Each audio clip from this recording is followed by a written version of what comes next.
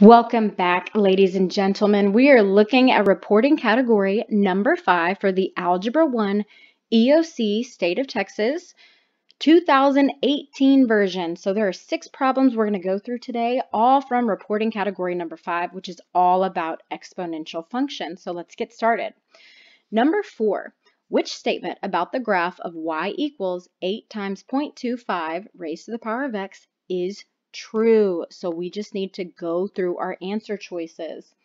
The coordinates of the x-intercept are 0.25, 0. Nope. Obviously there's not going to be an x-intercept in any exponential function in Algebra 1 in Texas because our graphs in the state of Texas in Algebra 1 for exponential functions, your asymptote is always going to be y equals 0, which is our x-axis, which means our function will never cross our x-axis, which means we won't have an x-intercept.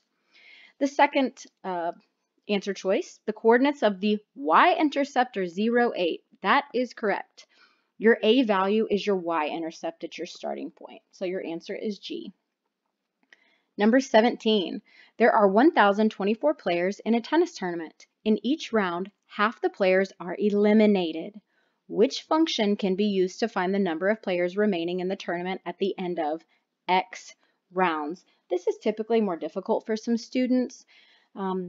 If there are 1,024 players and each round half are being eliminated, then that's consistent. Every single round, 50% of the players are eliminated, which is going to show you that it's exponential decay. Okay, so 50%, which is half as a decimal, is 0.5. That's our rate as a decimal. So if we start out with 1,000, and remember, we know it's exponential because our rate is a percent. Okay, so y equals a times b to the power of x. We are starting out with 1,024 players, and we are decreasing by 1/2 every time, half of the amount every single time, which looks like this. This is exponential decay. I take 1 and I subtract the rate as a decimal, and then I'm going to simplify it. 1,024 times 0.5 to the power of x. Which one of these answer choices shows that? B. So now if I were to go through and maybe eliminate some answer choices, I know that half of the players are being eliminated, which means it's going down. The number of players is decreasing. So if, let's say, I don't really know how to set up my equation, I might look at this and know that's growth. It's not going to be that. That's growth. It's not going to be that. And then at that point, if you still can't come up with your equation, then you choose between B and D. But you've increased your chances of getting the answer correct from 25% to 50%. So that's good. Number 23, what appears to be the domain, x values, of the part of the exponential function graphed on the grid? What's the domain? We're looking at our x values. Can we eliminate any answer choices? Sure, we can eliminate B and we can eliminate D because these have y in there. So you need to make sure you know your academic vocabulary. Domain is your set of x values. How far left to how far right is my function going? Well, -1 is the most leftist point, +3 is the most rightest point, and x is everything in between those 2 points.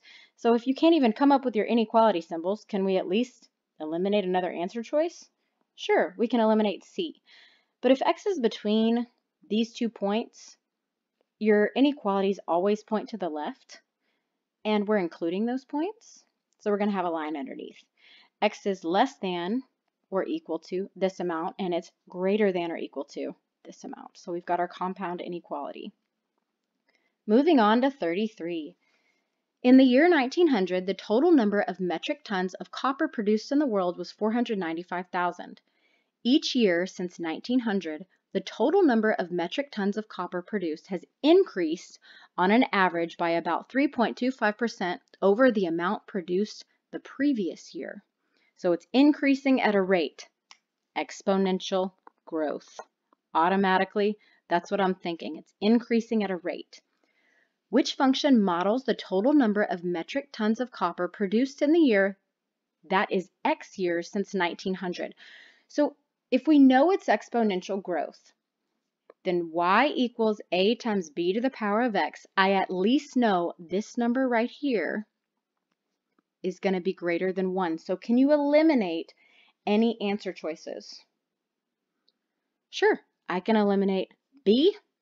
And I can eliminate c because we haven't seen anything that looks like this. Your variable is the exponent in an exponential function. Oh, same here. What do you know? What's my answer?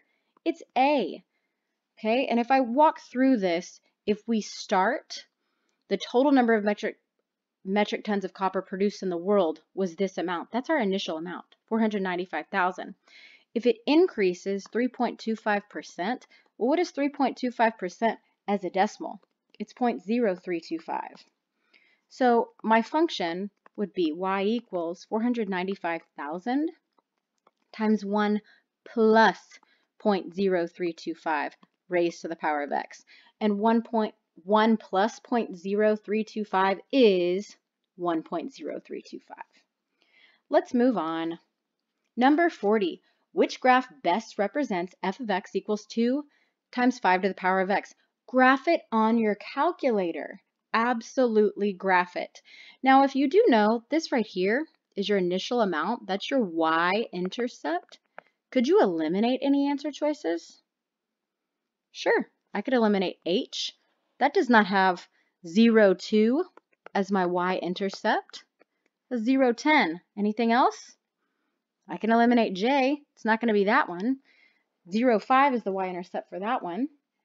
So then, if we graph this on our graphing calculator and then look at your table of values because you want to make sure that points match, I might look at my graph or my graphing calculator when I graph that. Look at my table of values. 0, 2 is a point on this graph.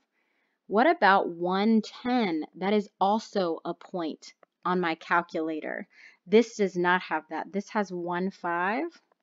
Nope, not the answer. F is my answer. Okay. All right. I believe this is the last one for 2018. Scientists are studying a bacteria sample. The function f of x equals 245 times 1.12 raised to the power of x gives the number of bacteria in the sample at the end of x days. Which statement is the best interpretation of one of the values in this function? Okay, we just need to go through this and see what we're given. Okay, so I know that my starting amount is going to be 245. That's my starting point, or that's my initial amount. And then right here shows me that it's definitely going to be growth. Okay, but a lot of students are like, what am I even looking at? Where do I start? F of x equals is just fancy schmancy for y equals. So a good starting point is to plug it into y equals. Okay, so which statement is the best interpretation? The initial number of bacteria is 12. No, the initial amount is 245. The initial number of bacteria decreases at a rate of 88% each day. No, this is actually showing growth, so it's not going to decrease.